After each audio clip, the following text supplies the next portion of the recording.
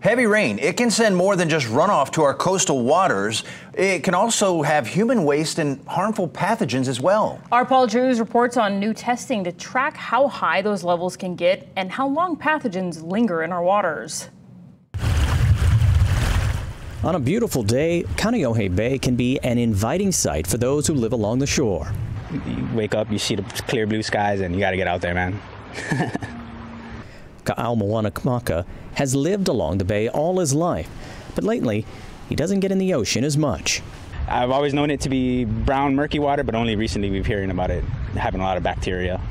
We test every other week, and every other week there's certain beaches that are chronically polluted.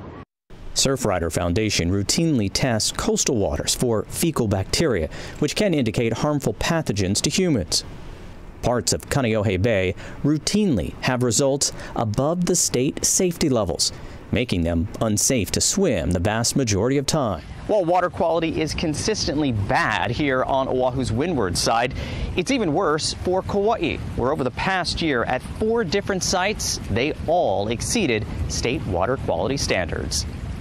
The state has set the threshold of 130 for Enterococcus, an indicator bacteria of other more harmful pathogens also found in waste.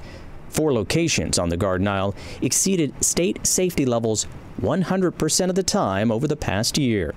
If this number is higher than this and you're swimming in the water, you're more likely to come into contact with a pathogen. Above 130 is considered to be dangerous and can get you sick, and we have measured, like at Kahalu'u, 24,000. 24,000. That exceeds the limit of the testing to really say if it's 30,000.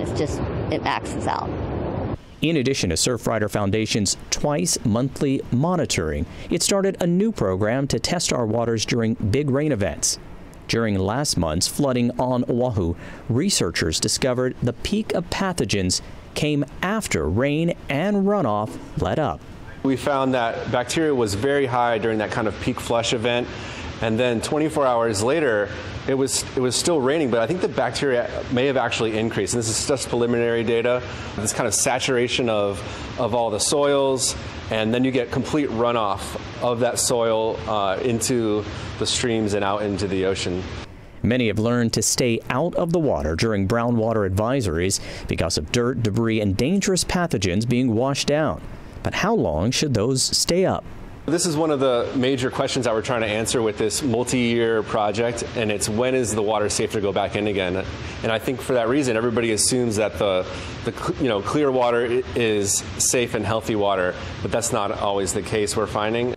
This summer, the Blue Water Task Force, including dozens of volunteers, will also sample water from king tides to see if those flooding events release more wastewater and pollutants to our coast, which may give us an idea of what to expect as sea levels rise even more.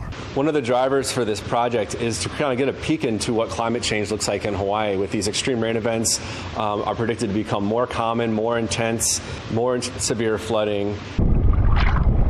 Paul Drews, Island News.